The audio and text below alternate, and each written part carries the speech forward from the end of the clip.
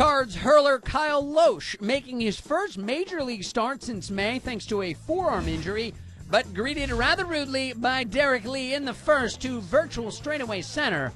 Cubs first on the board, they lead it 1-0. But the thing is, the Cardinals, well, they too have a power-hitting first baseman, goes by the name of Albert Pujols. His 30th on the season, we are tied at 1-1. Let's go to the third. Kosuke Fukudome also thinking deep, but look at Colby Rasmus. Gets a great jump and hauls this thing in.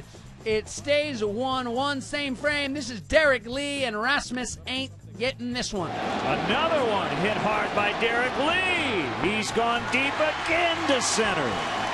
Lee's second on the game and 16th on the year has the Cubs back in front 2-1. Let's go to the fourth. It's now 4-1, and it's Ryan Dempster chipping in an RBI single for the pitcher for Chicago, all part of a 6-run frame by Chicago that chases Loesch. He fails to make it out of the fourth. He leaves 2 on. Both eventually score. It's a 7-1 ball game. Marlon Byrd with an RBI. It's now 8-1. And we mentioned Ryan Dempster with a big cushion, and he had it going on. Strikes out Alan Craig in the bottom of the fourth.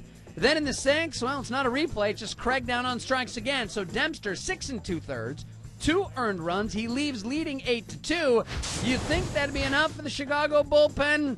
Maybe not. Bottom 9. Steve Hill, a leadoff shot for St. Louis, so the Cardinals will not go away easily. They're down 9-3. Now, after a bases-loaded walk, it's 9-4. The Cubs are forced to turn it over to their closer, Carlos Marmol, and he runs into problems with Felipe Lopez. A 2-run single, so it's 9-6, and St. Louis just will not go away. Now, 9-7. The tying runs are both on base, and Marmol deals to the aforementioned Steve Hill. Ground ball up the middle. Castro ranging to his left. Throw to first, and the Cubs hang on.